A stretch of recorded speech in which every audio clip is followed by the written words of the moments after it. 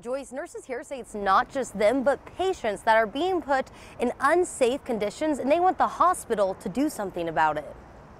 Common spirit, you're no good. Treat your nurses like you should. Nurses care for the community, but at Virginia Mason, nurses say a lack of staff and security measures makes that hard to do. I'm so sick of having short staffing at work every day. Brad Rathke is a med-surg nurse, and he says low staffing can lead to dangerous situations for both patients and nurses. I was stabbed in the face with a butter knife in July. He says the patient who stabbed him had already shown aggressive behavior, and he had asked for someone to watch the patient just 30 minutes before the incident, but they had no staff available. I was bleeding and we called security.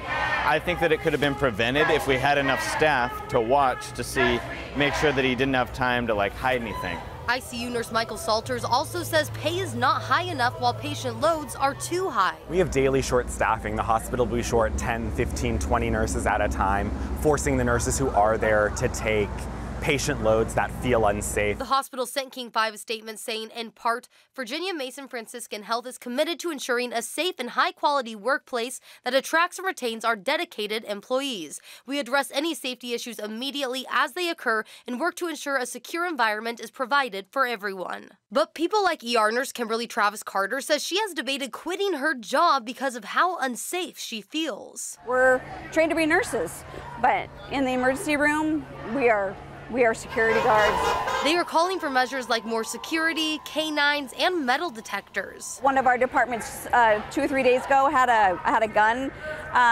Perhaps if we had a metal detector, we could have stopped that from happening. These nurses hope the hospital will negotiate with their union to address these problems, and that they're worried for the future if they don't. Then it's only a matter of time before someone gets seriously injured or killed.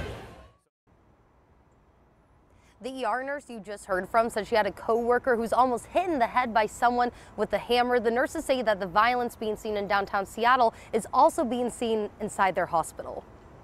Connor, do the nurses feel like the hospital's listening to their concerns? Right now, the nurses tell me they don't feel like they're being heard, which is why they picketed outside the hospital today. But the hospital says as they continue to negotiate with the union that they respect the bargaining process and that they are participating in good faith in those negotiations. Back to you, Joyce.